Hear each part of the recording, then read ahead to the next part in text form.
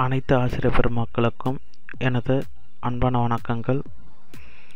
இன்றைக்கி நம்ம பார்க்க போகிற டாபிக் எதை பற்றி அப்படின்னு பார்த்தீங்கன்னா, பிஜிடிஆர்பியோடைய ரிசல்ட்ஸ் எல்லாமே நேற்று இரவு 17 சப்ஜெக்ட்ஸுக்கு ரிசல்ட்ஸ் வெளியிட்டிருக்காங்க.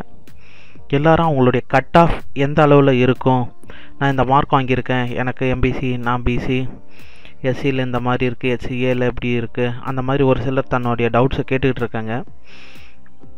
ஒரு சில சப்ஜெக்ட்ஸ் பாஸ் பண்ணாலே போஸ்டிங் அப்படின்ற மாதிரி ஒரு சில சப்ஜெக்ட்ஸ் இருக்குது. இந்த எக்ஸல் ஷீட்டை உங்களுக்கு பார்த்தாலே தெரியிருக்கும்.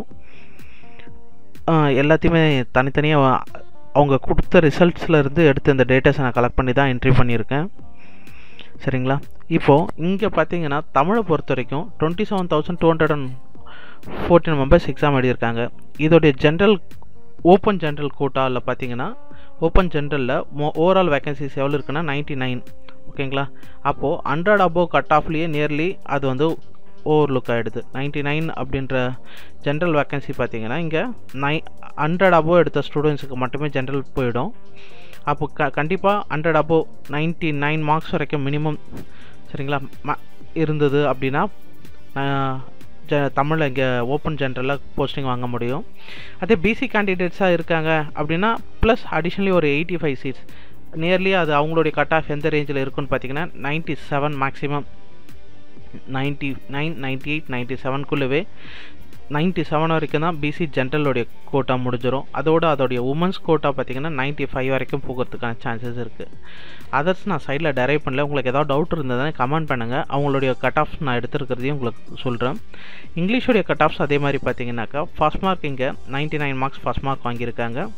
நம்பர் ஆஃப் வேகன்சிஸ் பார்த்தீங்கன்னா இங்கே 223. எக்ஸாம் அட்டன் பண்ணது எத்தனை பேருன்னு பார்த்தீங்கன்னா 24,790 மெம்பர்ஸ் எக்ஸாம் அட்டன் பண்ணியிருக்காங்க. இங்கே 100 அபோவ் யாராவது இருக்காங்களான்னு பார்த்தீங்கன்னா யாருமே 100 அபோவ் இல்லை. 95 to 99 பார்த்தீங்கன்னா 4 மெம்பர்ஸ் இருக்காங்க. சரிங்களா? 13 மெம்பர்ஸ் தான் 90 to 94 அந்த ரேஞ்சில் இருக்காங்க. 29 மெம்பர்ஸ் 85 to 89 அந்த ரேஞ்சில் இருக்காங்க. 80 to 84 122 members. 75 to 79 271 members. Nearly இங்கே டோட்டல் எவ்வளோ பேர் பாஸ் பண்ணியிருக்காங்கன்னா 439. ஆனால் நம்பர் ஆஃப் வேகன்சிஸ் எவ்வளோ இருக்குது அப்படின்னு பார்த்தீங்கன்னா நமக்கு 200 மெம்பர்ஸ். ஸோ இங்கே ஜென்ரல் கோட்டாவை பொறுத்த வரைக்கும் எவ்வளோ வேகன்சி இருக்குன்னா 69. அப்போ 69 அப்படின்றது 85 மார்க்ஸ் வரைக்கும் வாங்கின எல்லாருக்குமே கண்டிப்பாக ஓப்பன் ஜென்ரலில் போயிடும். அப்போ 80 to 84 பார்த்தீங்கன்னாக்கா நமக்கு பிசி ஜென்ரல் அந்த ஜென்ரல் கோட்டாவில் ரிமைனிங்ஸ் இருக்கிறது எல்லாருக்கும் அந்த கம்யூனிட்டி கட் ஆஃபில் முடிஞ்சிடும். மேத்தமெட்டிக்ஸை பொறுத்த வரைக்கும் ஒரே ஒரு கேண்டிடேட் தான் அபோவ் 100 எடுத்திருக்காரு. அவருடைய ஸ்கோர் 111. இவங்களுடைய ஓப்பன் ஜென்ரல் கோட்டா எவ்வளோ இருக்குன்னு பார்த்தீங்கன்னா 86 மார்க். ஓப்பன் ஜென்ரலில் 86 மெம்பர்ஸ்க்கான வேகன்சிஸ் இருக்குது. அந்த 86 மெம்பருக்கும் எந்த ரேஞ்சில் முடியும் அப்படின்னு பார்த்தீங்கன்னா மேக்ஸிமம் 85 வரைக்கும் அவங்களுடைய கட் ஆஃப் முடிஞ்சிடும். ஓப்பன் ஜென்ரலுடைய கட் ஆஃப் நான் சொல்கிறது ஜென்ரல் மெரிட் லிஸ்ட் இருக்கு இல்லையா, அந்த மெரிட் லிஸ்ட்டில் பார்த்தீங்கன்னா 85 மேத்தமெட்டிக்ஸில் 85 வாங்கினா போதும் அப்படின்னு சொல்கிறேன். 85 கிடையாது, 89 இல்லையா? அப்போ நியர்லி அவங்க பார்த்தீங்கன்னா 90 அபோவ் அப்படின்ற பட்சத்தில் மினிமம் 88 இல்லை 87 அந்த ரேஞ்சில் cut off open merit seat முடிஞ்சிடும். 87லேயே மெரிட் சீட் முடிஞ்சிடும். ரிமைனிங் இருக்கக்கூடிய 74 வேகன்சிஸ் பார்த்தீங்கன்னா பிசி ஜென்ரலில் போகுது. அந்த பிசி ஜென்ரலில் பார்த்தீங்கன்னா அங்கேருந்து ஒரு 2-3 மார்க்ஸ் வேரியேஷன்ஸில் கம்ப்ளீட் ஆகிடும். எப்படி பார்த்தாலும் 85 கட் ஆஃபுக்கு கீழே பிசி ஜென்ரல் வராது, அதுக்குள்ளவே தான் முடிஞ்சிடும். மற்ற கம்யூனிட்டி கட் ஆஃப் பார்த்தீங்கன்னா அதுக்கும் கீழே போக ஆரம்பிச்சிடும். மேத்தமெட்டிக்ஸ் பார்த்தாச்சு. சேம் ஃபிசிக்ஸ்லாம் பார்த்தீங்கன்னா நல்ல ரிசல்ட்ஸ் கிடச்சிருக்கு. 11,000 மெம்பர்ஸ் தான் எழுதியிருக்காங்க. கெமிஸ்ட்ரி பார்த்தீங்கன்னா 12,000 மெம்பர்ஸ். இங்கே பார்த்தீங்கன்னா 100 அபோவ் 24 மெம்பர்ஸ் பார்த்தீங்கன்னா ஃபிசிக்ஸ்லேயும் கெமிஸ்ட்ரியில் 11 மெம்பர்ஸ் 100 அபோவும் எடுத்திருக்காங்க.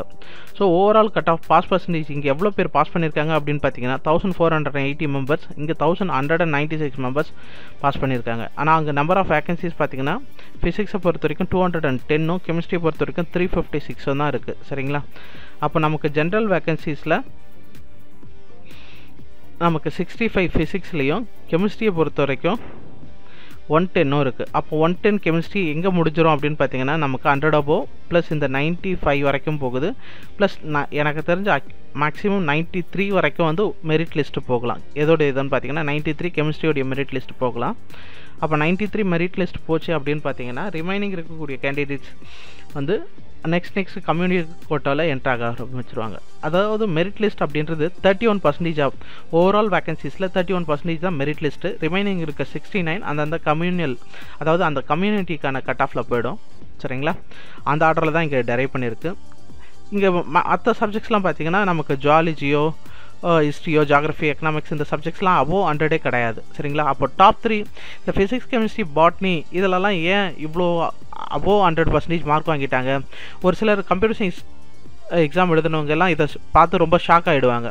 ஐயோ இவ்வளோ அபோவ் ஸ்கோர்ஸ் இருக்குது, எனக்கு போஸ்டிங் கிடைக்குமோ இல்லையோ அப்படின்னு ஒரு பயம் இருந்ததுன்னா கண்டிப்பாக வரி பண்ணாதீங்க, கண்டிப்பாக கிடைக்கும். கம்ப்யூட்டர் சயின்ஸை பொறுத்த வரைக்கும் இவங்களுக்கு ஃபிசிக்ஸ், கெமிஸ்ட்ரி, மேக்ஸ் எப்படி இந்த அளவுக்கு ஸ்கோர் வாங்கினாங்க அப்படின்னு பார்த்தீங்கன்னா, ஆக்சுவலி சப்ஜெக்ட்ஸே பார்த்தீங்கன்னா கொஷின்ஸ் கொஞ்சம் ஈஸியாக இருந்தது அப்படின்னு சொல்லி நம்ம கேள்விப்பட்டோம்.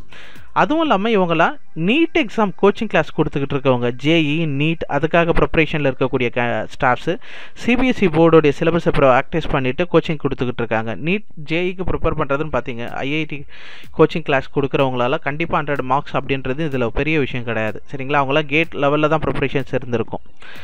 அப்போ தமிழ் எப்படி சார் இவங்க கேட்லையும் ஜேயும் வச்சுட்டு இல்லை நீட்டோ வச்சுட்டு இவங்க இந்த அளவுக்கு ப்ராக்டிஸ் பண்ணி மார்க்ஸ் வாங்கினாங்க? சரி, தமிழ் எப்படி?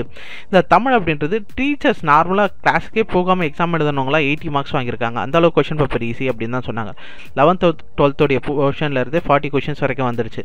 அதுவும் இல்லாமல் டிஎன்பிசிக்காக ப்ரிப்பேர் பண்ணிக்கிட்டு இருந்திருப்பாங்க இல்லையா, அந்த கேண்டிடேட்ஸ் தமிழில் வந்து ரொம்ப ஸ்டஃபாகவே இருந்திருப்பாங்க. அவங்கெல்லாம் எக்ஸாம்ஸ் அட்டன் பண்ணாங்க அப்படின்னு பார்த்தீங்கன்னா நார்மலாக டிஎன்பிசி 100 கொஷின்ஸ் பார்த்தீங்கன்னா 95 போடுற கேண்டிடேட்லாம் இருக்காங்க. அப்போது இந்த மாதிரியான கேண்டிடேட்ஸ் வந்து தமிழுடைய ஸ்கோர்ஸ் வந்து இன்க்ரீஸ் ஆகிறதுக்கு பெருசாக வர்த்தபுளாக இருந்திருப்பாங்க. சரிங்களா? மற்றபடி இதனால் வந்து எந்த கம்ப்யூட்டர் சயின்ஸ் ஸ்டூடெண்ட்ஸோ பேனிக் ஆக வேண்டாம், பயப்படாதீங்க. கண்டிப்பாக நம்மளுடைய ரிசல்ட்ஸ் இந்த மாதிரி இருக்காது. நமக்கு இதுதான் ஃபஸ்ட் டைம், இது வரைக்கும் யாருமே இந்த ப்ராக்டிஸில் இல்லை, அதனால் கண்டிப்பாக நல்லது நடக்கும். சரிங்களா? மற்ற சப்ஜெக்ட்ஸ் அங்கங்கே கொடுத்துருக்கேன் வேல்யூஸில். உங்களுக்கு ஏதாவது டவுட் இருந்தது அப்படின்னா கமெண்ட்ஸ் பண்ணுங்கள். எல்லாருக்குமே கவர்மெண்ட் ஜாப் கிடைக்கணும்னு கடவுள்கிட்ட வேண்டிக்கிறேன். Thank you for all. எல்லாருமே சேனலை சப்ஸ்கிரைப் பண்ண மறந்துடாதீங்க. பக்கத்தில் இருக்க பெல் பட்டனையும் கிளிக் பண்ணிக்கோங்க. தேங்க்யூ.